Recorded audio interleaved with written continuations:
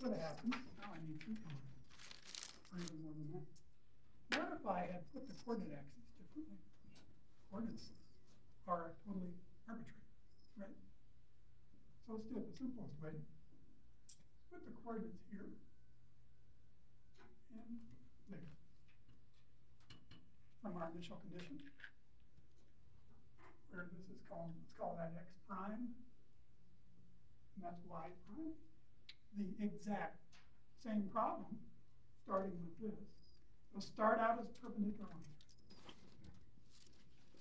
If I do that as a perfect square, it's close enough for government, right? After deformation, I'll stick with my color scheme here. That's a new x, new y. What's the point?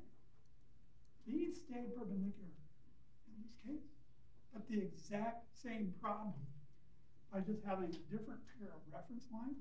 The final state, those lines aren't perpendicular anymore. Let me redraw that, it'll probably help without all that junk in there. Get rid of the inside thing, and let's just draw that top.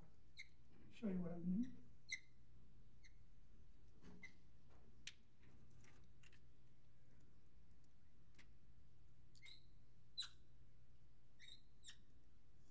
This is case 1.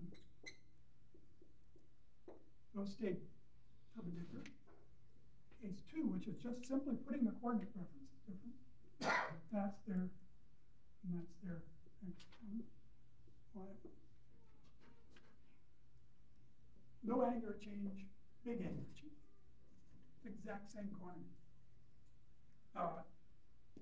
Point of that is the point of the quantity is directionally dependent. The quantity, the physical quantity, the elongation strains, these are elongated too, right? These are both stretched, in fact, or they're lengthened, whereas this one's shortened and that one's lengthened. But there's also an angular change here. And that's directionally dependent. Now, how would you represent that? Well, here's an example. X, y. There is a vector v. You would represent this vector v by its component form vx x hat plus vy y hat in that coordinate system. If I used a different coordinate system, I'll try to make this thing here. Let's try x,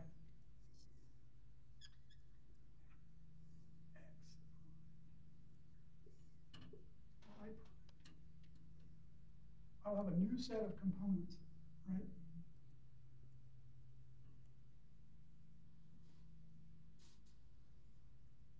There's a vx component there and a vy component there. So under this vx prime, x hat prime, plus vy prime is v. That's the exact same vector. The only thing that changed was those two quantities, the components. So maybe the first one was 1, 1. The second one might be 2, 1. It's probably not right. I can't do quadratic formula in my head. But get the point. These numbers are the same. They add up to the same vector. But just the choice of coordinate system changes those values. This is the same kind of thing, but it's not a vector now. It's got something else buried in it. And you can this representation of a vector, 1, 1, or 2, 1, can remove that. Can be thought of as a 2 by 1 matrix. Same way, these can be represented as a matrix quantity, so that in the X system, the first reference system, E, I'm not going to get too fancy here, is just EX, EY, and the other terms, shear strains,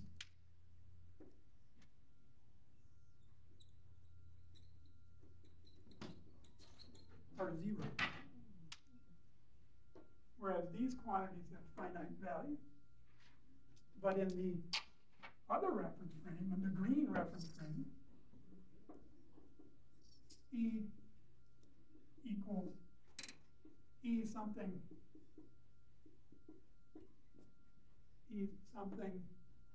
gamma 1.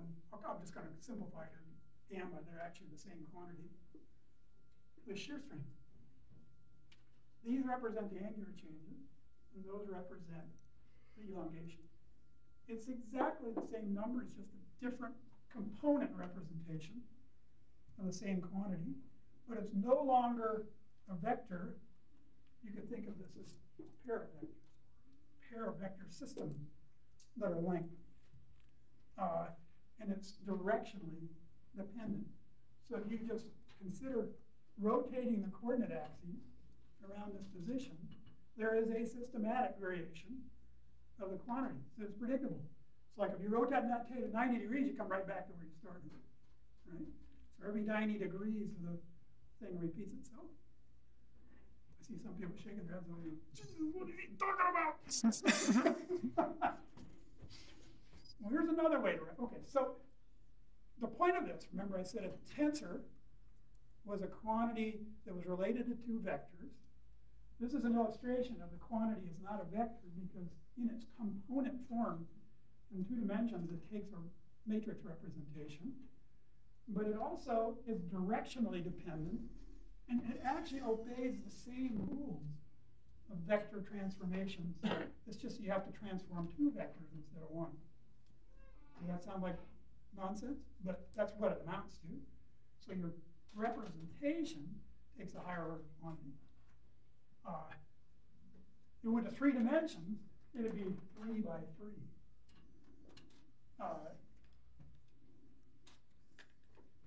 We won't go about 3-dimensional matrices. Let's not worry about that. Oh, okay. How am I doing on time? I got lunch. Plenty of time. Okay. There's a much better way to visualize this qualitatively. It might help. Let's leave that one for a minute.